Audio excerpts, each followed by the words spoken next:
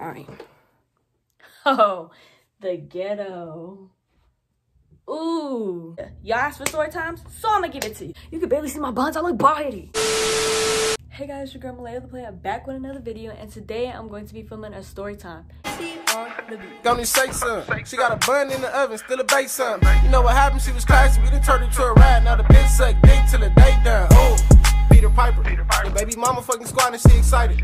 This story time is gonna be about my first kiss. And only like one person out of all my friends heard this story, but that's because I don't really count it as like a kiss, you know? Like, it was just a little peck or whatever. Like, at the same time, I still locked lips with this boy, bro. I had my first kiss with a white boy. Like, who would have thought, bro? Oh my god! Wow! This was in 7th grade, right? And I low-key had a crush on one of my friend's boyfriends. And it was like a close friend. I'm not even gonna say too much because she don't even know that this happened. I tell you I was unfaithful to my friends, I was unfaithful, okay? This boy had just transferred to my school, right? It was like in the middle of the year. Like, he had just got to that school. And I was just like, oh, he's kind of cute. And then my friend was like, oh, he's kind of cute too. My friend had told one of his friends that he was cute. One of his friends was like, oh, she think you cute or whatever, you know how them like middle school relationships go. I think they exchanged numbers or exchanged Snapchats or whatever. So I just thought nothing of it. I always thought he was cute though. Not even gonna cap. A few days later, they started dating after they like talked. The boy that was going out with my friend decided to text me. In 7th grade, I didn't know anything. I didn't know how relationships went. I didn't know how the talking stage went. I didn't even know there was a talking stage. I just thought you just get together with somebody one day and boom, and then you break up with them later on, like type stuff, you know? I'm pretty sure he texted me and started the conversation. And then like, I don't know how this came about, but he was like, oh, I used to like you. And I was like, oh, I used to think you were cute. He was like, well, I kind of wanted you and not your friend. And I'm like, I'm not even gonna give too much information out because she still don't even know the story. Well, damn. He texted me all this on Instagram because we didn't have each other's numbers or nothing like that. But while this whole thing was happening, I did not tell my friend nothing. Like in elementary school when everybody used to call each other snitches and stuff and like a tattletale or whatever, I didn't want to be a tattletale. So I never told my friend. Now I know right from wrong now. A few days went by after he had texted me that. But we didn't text anymore. Like after he texted me and said that he didn't want my friend and he wanted me, like we didn't text anymore at all. We didn't even speak to each other. We low-key gave each other like weird looks. This is gonna sound so bad. I promise y'all. I promise y'all I'm not this type of person anymore. One day, my friend wasn't there at lunch. And like after lunch, we got to go like out in the quad area or whatever. And he had came up to me and he was like, oh, where's blah, blah, blah? Meaning my friend, you know, his girlfriend. I was like, oh, she's not here. And he was like, oh, okay. He walks away, right? And I'm just sitting there with my friends talking to them. He comes back over there to me, like after he done asked me that question. And he was like, can I speak to you? And I was like, sure. And all my friends were looking like,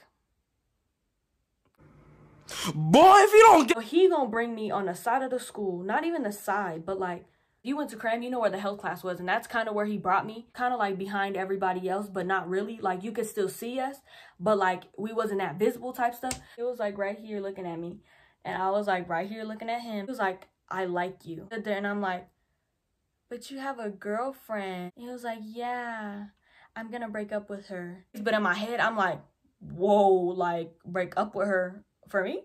For me? A white boy gonna do it for me? So he freaking turns his head to me like this, like this. I'm over here looking like, whoa, what the hell is you doing? So he turns his head and he's like, come here to me. And I'm like, just sitting there stuck. I was like, Keisha. I sat there for a few seconds, and mind you, I did nothing with anybody. Like, I barely talked to boys because I was a very shy person. He grabs my face. He grabs it like this. Like, pretend I'm him and you're me, right? So he goes like this. Right? And I feel like it was in slow motion, bro. And I was low-key hyperventilating. So I was like the only one out of my friend group that didn't have their first kiss. So I was like, okay, like, well, I need to do this now. I need to do this. Like, I need to get this over with. Honestly, I didn't even think. I wasn't even thinking that he had a girlfriend and his girlfriend was my friend. So I go like this.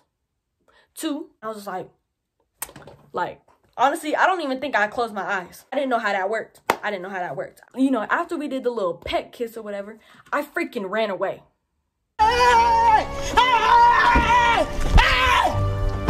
running?